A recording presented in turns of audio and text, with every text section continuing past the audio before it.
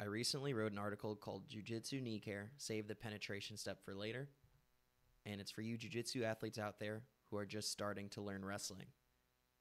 You should ignore the penetration step. That's what this article is about. And for those who don't know what the penetration step is, here's a quick video. It's this long step that's used to get to a takedown, get to the legs in wrestling. And it's especially effective against people who have really low stances. So the reason why you should ignore it, at least for your first few wrestling classes, is because your focus should be on learning simple and effective takedowns that give you confidence in your stand-up game and not a skill that's hard on your knees and tough to execute. So don't just take this from me. Here's what a few people have said on some of my YouTube videos. I'm almost 40 and have just never felt comfortable going to the knee. This will be very helpful. Thank you. This is exactly what I need. I'm 6'5", 36 years old, with bad knees and a questionable lower back. LOL. Thank you. I developed chronic toe pain from trying to learn the penetration step. And it does not have to be this way. There are a lot of takedowns you can learn without it, namely the snatch single, ankle picks, knee picks, throw bys, slide bys, the Russian tie series, aka the 2-on-1, and then the sprawl, and then snap down go behinds. So that's just to name a few. And this realization really came while coaching at Theory Jiu-Jitsu Studio in Appleton, Wisconsin. So I walked in there about a little over a year ago, I think. And, I'm thinking, okay, they want to start a wrestling class. I can probably just show them the same simple stuff we teach wrestlers from the very beginning. And we usually teach young wrestlers the penetration step right from the start. And it makes sense because wrestlers are mostly young, so college age or younger. They have good knees, and they have low stances. So, when you're young, your brain's like a sponge. You soak up every new movement that you're trying, and especially if you're enjoying it. You have good knees because there's just less wear and tear and injuries. And then wrestlers have low stances, so you're going to use a tool like the penetration step to help you get by that, change levels, and get to your takedowns. Or on the flip side, jiu-jitsu has a lot of older people, so just college grads or older. There is a trend of younger kids starting now and starting to make it, like a lifelong sport, like the Rotolo brothers. Jiu-jitsu athletes, a lot of their knees ache, as you heard in those comments above from the YouTube video. And then their stance is almost non-existent in jiu-jitsu, so they're standing tall, almost inviting takedowns. So with all of that being said, what we teach wrestlers from the start is not exactly what we should be teaching jiu-jitsu athletes from the start. And when I realized this, I'm like, you know what? What's some other simple stuff that gives you the most bang for your buck?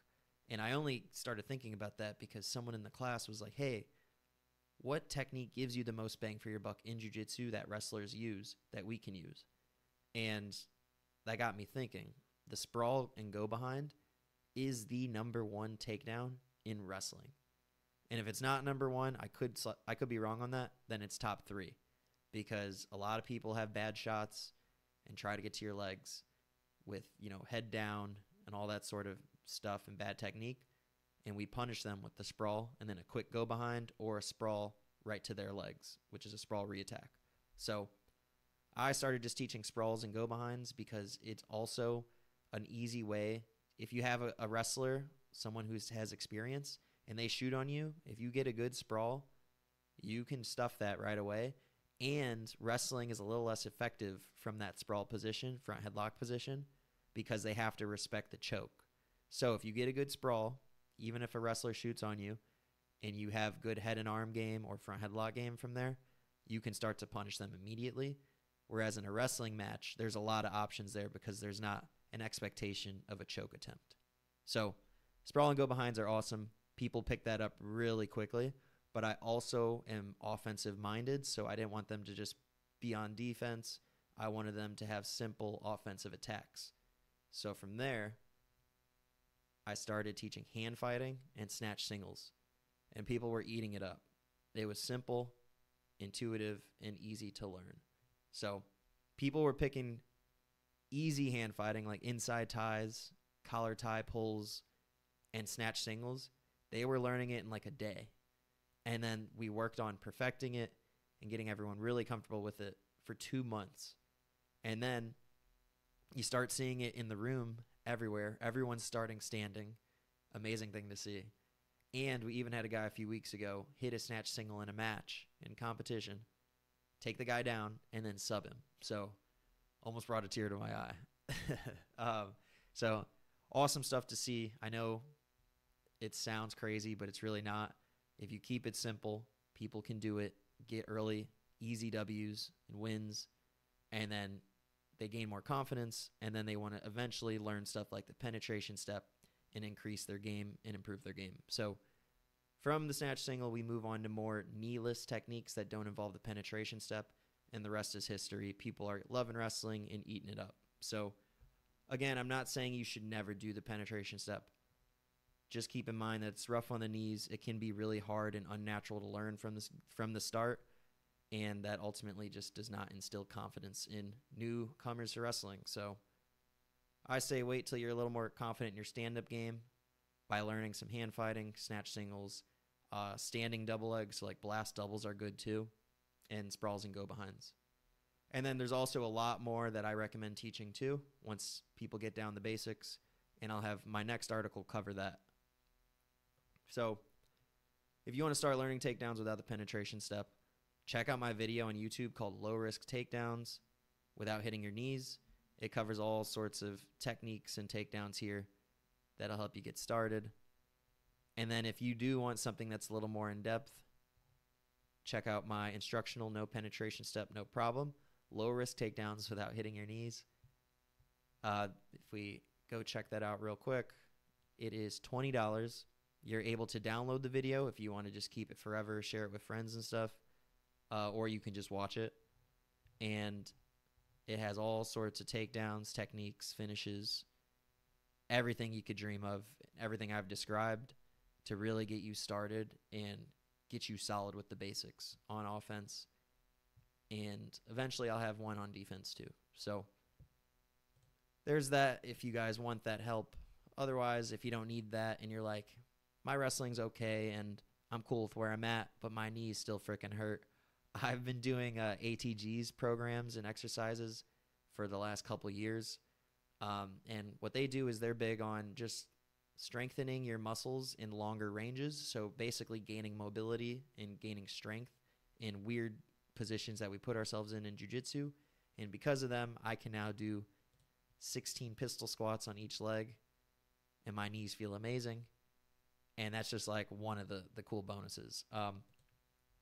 But ATG is awesome. They have a beginner ATG lifting routine. This is one of the first videos I watched when I first discovered them. And I really like this because they walk you through their whole philosophy and a lot of the exercises they use to really bulletproof the body. And not just the knees, like your shoulders, your back, your neck, your ankles, your tibialis, all that stuff. So I really like this, highly recommend this video. And they actually on their app have a program called Untapped that is specifically for jiu-jitsu practitioners. So it's literally a lifting program with 6 days of work to help you get stronger for jiu-jitsu. So I really like it. It's on their app here. And the app is $24.75 a month for the first month if you use this code. But then it moves up to $49.50, which is definitely a bit pricey. So I recommend if this is pricey for you, just get the first month. Go to the Untapped program in the app. Look at all the exercises that are really beneficial for you. Take those, add those into your game or into your program, your lifting program. Or if you just don't have a lifting program and you just want to do those exercises, that would be awesome too. So just do that, cancel your subscription, save some money. And then if you do get the app and you want to support me, you can go to this article, which I'll put the link in the description below, and then just click on this, and this will help me earn some commission. So that's it, guys. Really appreciate it. If you do want to get these articles in your inbox, you can just go to www.jordanlaster.com. If you go up to the top, you can hit join, and then you'll start getting my articles in your inbox. I'm going to be writing a lot more now on all sorts of interesting ideas, topics, teaching wrestling, you name it. for jiu-jitsu and also on some health stuff. So I also have this page called Fuel, where ATG is not the only thing I do to help improve my performance in jiu-jitsu. I also have all sorts of nutritional stuff I do, stuff for my skin just to make sure I don't get any skin funk and to make sure my skin stays hydrated, nice and clean. And then other things like blocking out blue light. And eventually I'll add more resources here too if you want to learn more about health and things that are important for staying healthy, staying injury-free, and just feeling good.